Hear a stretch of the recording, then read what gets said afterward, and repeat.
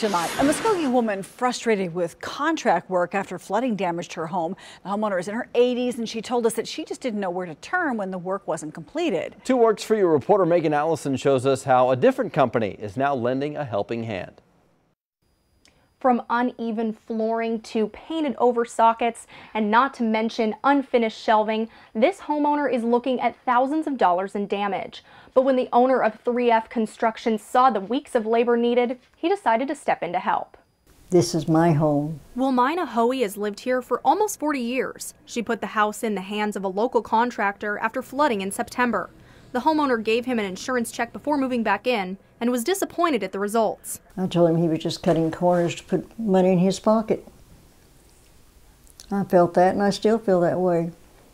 That he got the cheapest stuff he could get and pocketed the rest. 2 Works for You talked to the contractor, and he told us he was working within the means of insurance funding. He wanted to continue cleanup, but was told by the homeowner to not come back. I really didn't want to be the one to ruin him.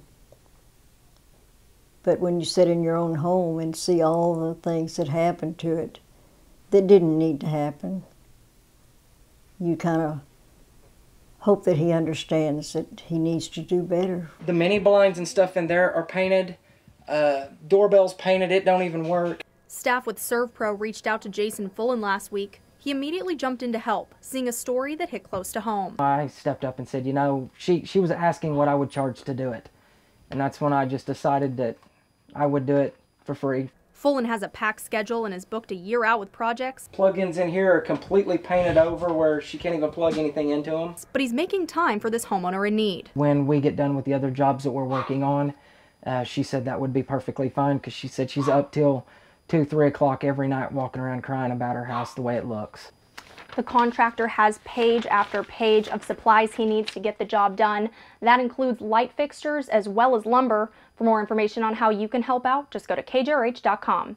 Reporting in Muskogee, Megan Allison, 2 Works for You.